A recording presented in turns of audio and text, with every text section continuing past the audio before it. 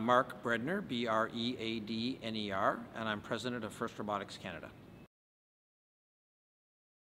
So First Robotics is the biggest competition in the world, the biggest robotics competition in the world. There's over 340,000 students involved. So we're so proud that this team from Wiki has a first team, has done so well. As you can see on the wall here, they were one of the 3 finalists at the World Championship last year for first.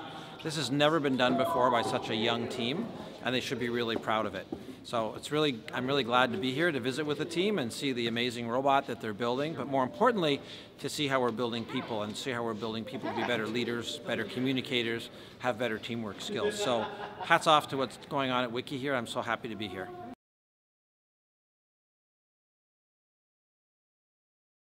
Our goal will be to get first in every single school. We'd love to have a team such as the one here at Wiki in every single high school. So there's lots of opportunities to do that. We have programs right from kindergarten right to grade 12. So we actually start the kids going with First Lego League Junior when they're in kindergarten, if you can believe it. So first is for everybody, and we just want to keep the program growing with one of our programs and try to get it in every school in Canada.